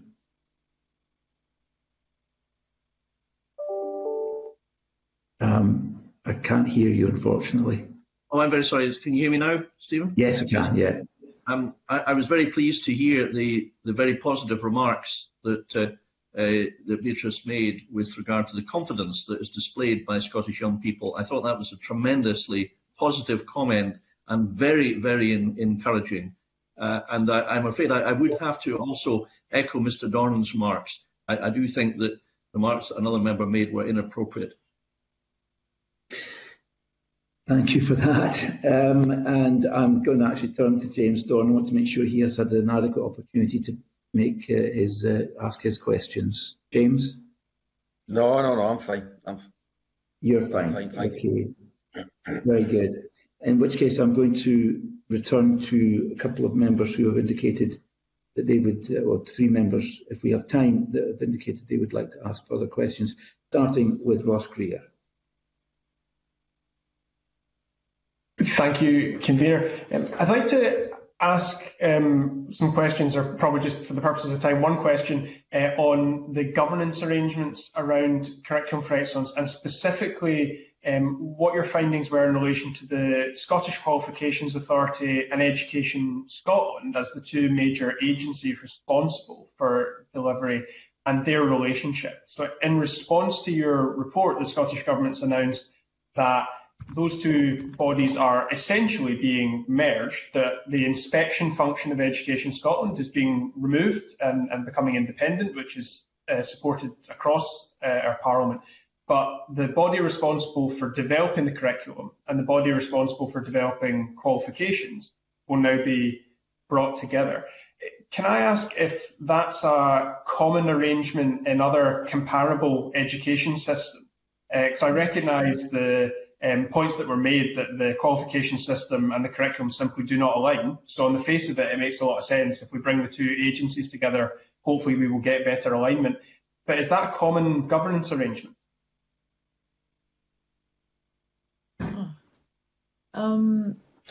So we did find that, as I said before, that this system is, as you said, is not aligned, and you have SQA and then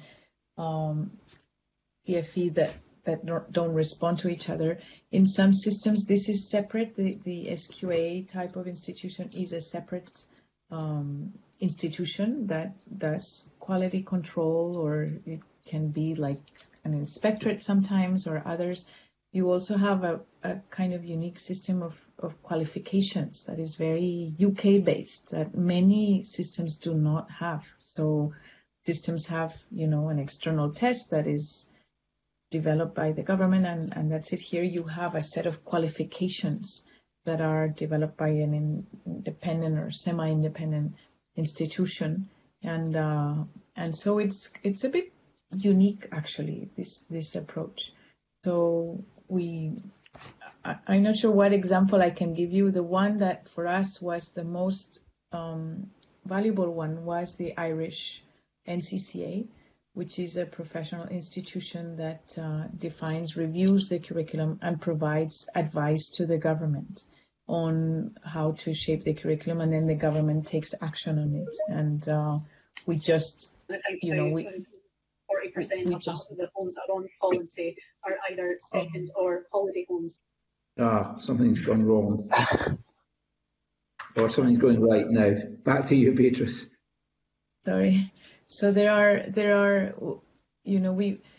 NCCA is an example that we really build on for our advice for you, because it's an independent institution that shapes the curriculum, that gathers opinions from different stakeholders, and has professional staff working on the different curriculum areas. We find Northern Ireland, for example, has both remits within one institution, and others At this point, I'm not sure, but I can send you more information as soon as we get off, and I can send you this. We did not recommend that qualifications and curriculum be in the same institution, but we said that student assessment beyond qualifications be with curriculum in the agency. So that's up, I think, for us. We left it a bit open for Scotland to decide how to handle this. So we didn't have a direct recommendation stating that, about SQA. Thank you for that. Ross, are you perfectly happy with that reply? Yes, thanks, Convener. That was very useful. I'm going to then turn to Willie Rennie. Oh, I beg your pardon. I think Roman had something she wanted to contribute to that comment. Maybe before we go to Willie, Roman, would you like to come in? Thank you, Convener. It was just to reinforce what Beatrice said, that when we speak about student assessment, it doesn't only apply to qualifications. And in the report, it is very clear that we are talking about student assessment being treated by the same agency as the agency treating the curriculum, so that they are coherent, but that the question of qualifications is not part of that argument. It is left for further reflection by the Scottish. Thank you very much for adding that. And now we'll turn to Willie Rennie.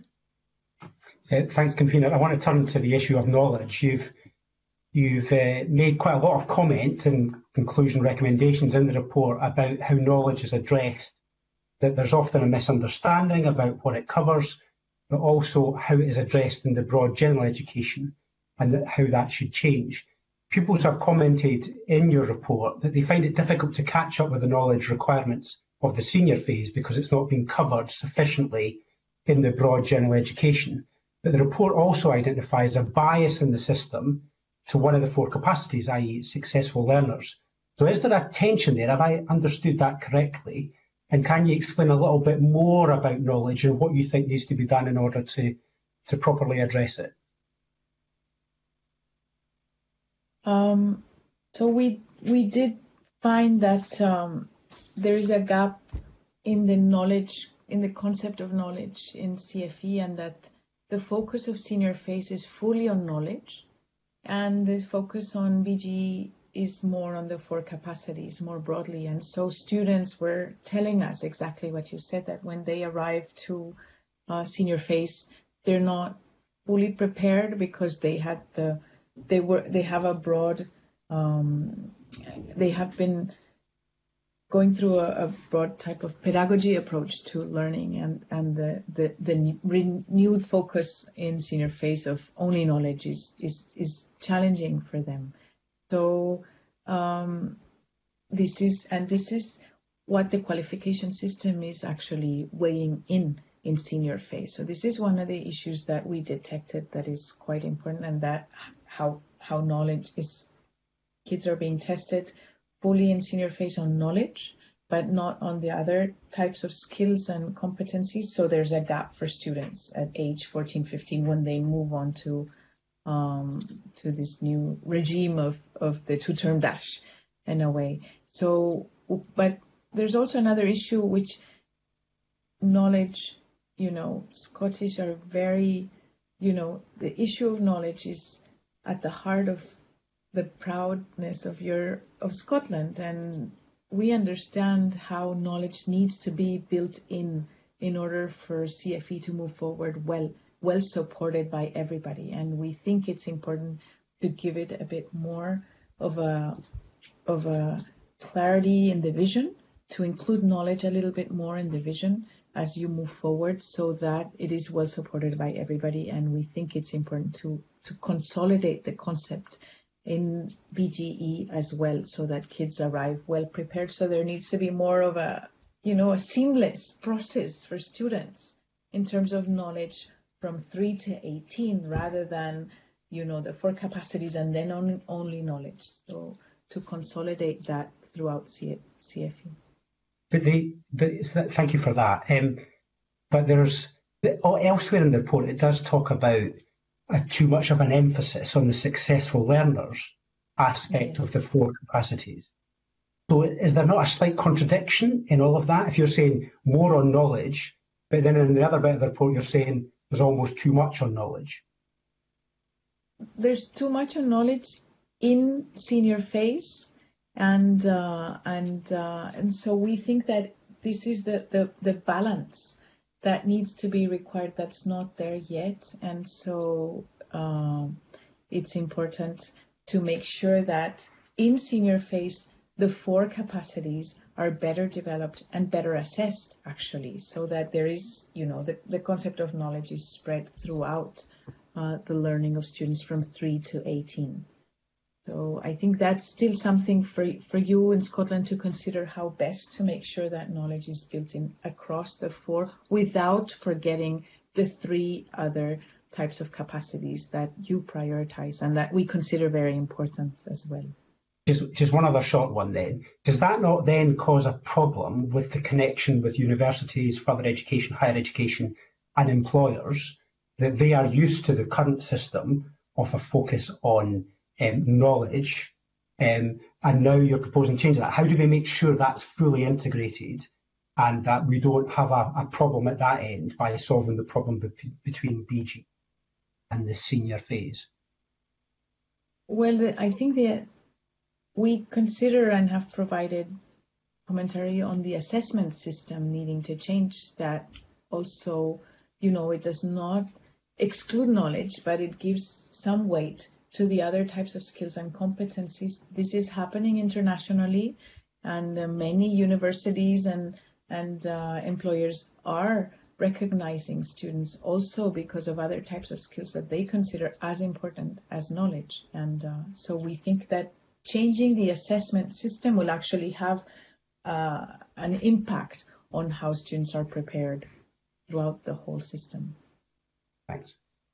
Thank you, Willie. And a comment from Rumaan on the same subject. Thank you, Convener. Just a quick point about Mr. Rennie's point about a question whether the bias on towards successful learner and the lack of treatment of knowledge is a contradiction. It is not if you have a look at or look a bit deeper about what knowledge can cover and how there are different kinds of knowledge and different ways of using this knowledge. So what the report is getting at and what our argument is that it's not so much that there is not enough or too much knowledge. It's just that the focus is too much on one specific type of knowledge and one specific way of rendering and using that knowledge within student assessment, for instance. And that way is as students grow older and get to senior phase and are preparing for qualifications, they tend to narrow the kind of knowledge that they're focusing on, because what is asked of them in most qualifications, again, a generalization here, but in most qualification is rather to render the concepts and memorize content rather than show in a specific task or a specific exam ways that they can use this knowledge in order to get to another conclusion or to build their argument. So, I'm emphasizing here that I'm not speaking about skills or competencies. I'm talking about how the way of learning and the way of rendering the knowledge also is encapsulated in what we call knowledge and what we say CFE should get into, because knowledge is not only content and memorization, it's getting the facts right so that the arguments, the thinking process, and later on the development of skills, for instance, can have that basis. So that's the distinction that's important, I think, to bring to explain that it's not a contradiction. It depends on how deep you go into the concept of knowledge. I hope this will help. Thank you for that. Very helpful. Thank you very much. And we have got one final question before I return to the Deputy Convener for a comment, and that's from Michael Maher. It's in the same line as questions we've been having. Michael. Yeah, I think These have been really useful points, Kabir. I mean, one of the most common comments that I hear from university principals and vice principals is a real concern about the level of knowledge and capabilities, capacity within some of the people who are coming to them as undergraduates, particularly in STEM subjects, in terms of first years, having to reteach or teach things that would previously, in their understanding, have been in the school curriculum. Now, and I think Willie Rennie's comments in terms of that, in terms of how do we work with universities to try and understand that, or is there an inevitability in that, I think is perhaps something that the committee could discuss at a later point. But my question relates to maybe in my mind some of the causal factors around this. So there's much research, including a report from this committee in the last session of Parliament, noting a key issue as senior phase implementation was the timetabling issue in the 4th year, to get quite technical about this. And that issue was predominantly created by moving from standard grades being 160 hours of teaching time over 2 years, the nationals being 160 hours taken over 1 year. So in your research, how key do you think those issues are to the implementation of the curriculum? And any comments you had on what seems to me to be the inevitable narrowing choice as a result of that in terms of the senior phase and actually the general education, the general education experience would be useful as well.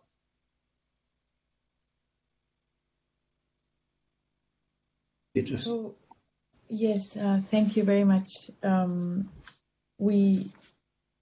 We hear you. I think this is a very, very valuable comment, and the issue of depth versus breadth, especially in senior phase, is quite important and was raised in a number of schools by students and by principals especially, and we heard students having to take like 17 courses or too many, so in the end they arrive into university without having depth into any subject, but being, having covered many subjects, but not really lacking the minimum level of knowledge and capacity in specific areas. So this is why we did recommend potentially, to find, we don't want to constrict the choices that students should make. And that was, we were very impressed by everybody wanting to provide choice, as much choice as possible for students and as much options for students in schools as possible,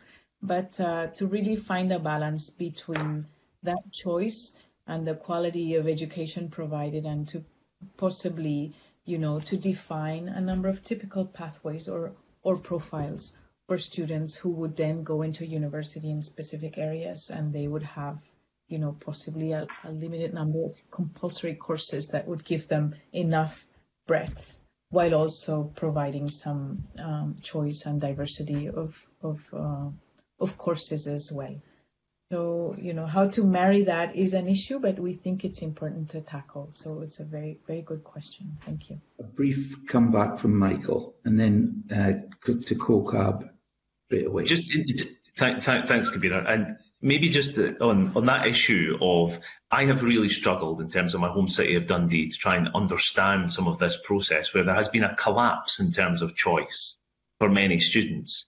And it's not clear to me whether it's been driven by this process that we're describing alone, or whether the fact that the council administration have cut 1 in 8 teachers, 12% of all teachers out of the schools, that is resulting in that kind of narrowing. Could you make any comment in terms of the work that you did in terms of the resourcing of choice versus the structure of choice, where you think is that, what are the constraining factors? We did hear, many principals saying they didn't have the teachers available to provide enough choice, and so that's an issue that was important in providing the right number of courses, and the other one is, students choose strategically their courses because they want to get into university, and so that are they themselves and their parents also asking for an hour or a choice, because that's what's being measured to enter into further education or higher education. So there is a balance to be made in that, and I think you're right in what is the question? Is it that schools don't have enough teachers to teach all the choice that is necessary, or the capacity, or the school capacity, the classroom capacity. And when they open up choice, they may have only 3 students instead of having, so it's quite a resource issue to offer so much choice when it may not be taken up by so many. We heard of some very interesting partnerships I don't know if it was in a school in Skye that we visited, where they were collaborating with other schools to be able to provide, when they couldn't provide some choice, they were offering it. It was between Orban and Tyree schools, and they were partnering themselves so that they could offer the right amount of choice when one of the specific schools could not do that. So analyzing, the number of teachers, the number of students who would enroll in courses was an issue that principals told us led them to make strategic choices in terms of the courses that they would offer. Thank you. Thank you for that, and thank you to Michael Mara. I'm turning to COCAB Stuart now for a comment, and I'm going to ask one final question, if you will indulge me. But COCAB. Thanks, Stephen. I'll try and keep it brief. I'm keeping an eye on the time there as well.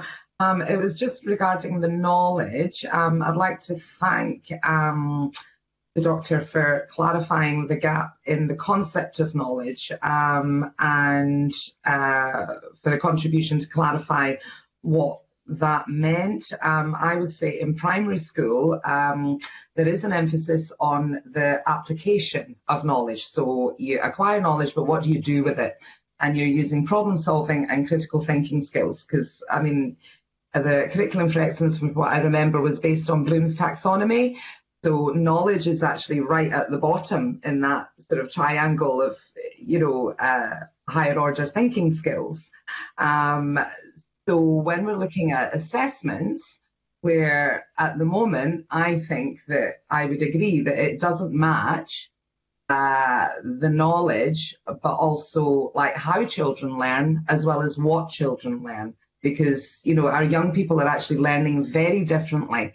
A lot of it is application of that knowledge using the critical thinking skills and the problem solving. And at the moment, I don't think that our assessments actually measure it that way. We're still into pencil and paper or digital online as a replacement to that. So I welcome your clarification, because I don't think everyone always understands that, really, that, everyone, you must learn facts, you must learn this, but actually what do you do with that? How is that going to benefit society or, help you with your jobs? That also feeds into skills, because I mentioned that before, is that we are going to need people that can apply skills, not just knowledge. And it broadens it out not only to university entry, but also to colleges and to apprenticeships as well. So thank you for that clarification. Thank you. Thank you, COCAB. And to go with that comment, let me ask one final question.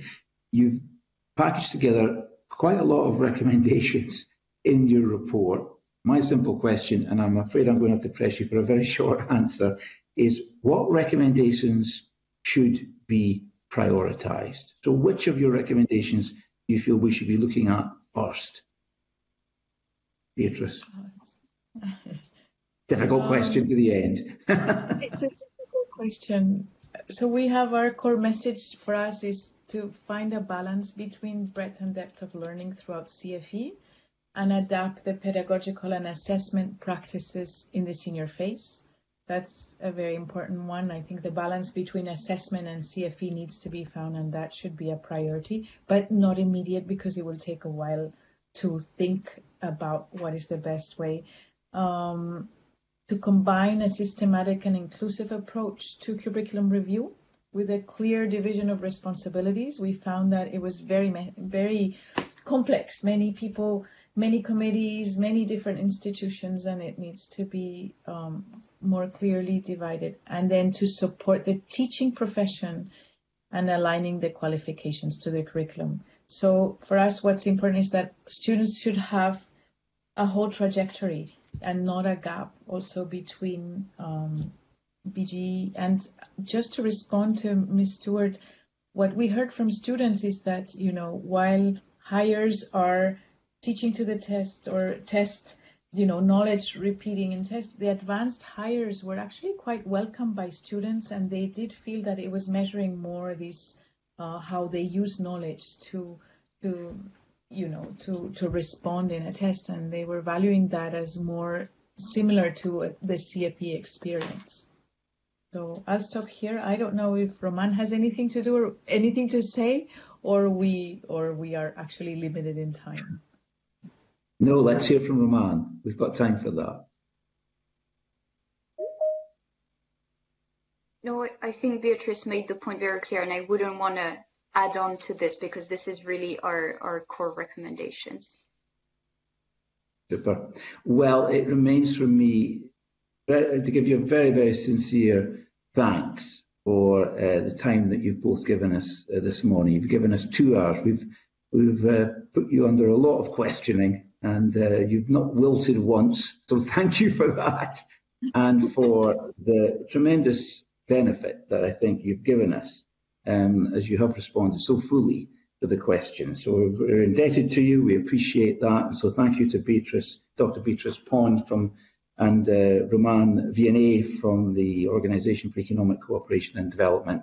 Your time this morning has been an investment in our understanding of what you have, the work that you have done for us. So thank you very much indeed. The public part of today's meeting is now at an end, and I will now suspend the meeting. Can I ask members to reconvene immediately, if they would, on Microsoft Teams, and that will allow us to consider our final 2 items in private. Thank you very much.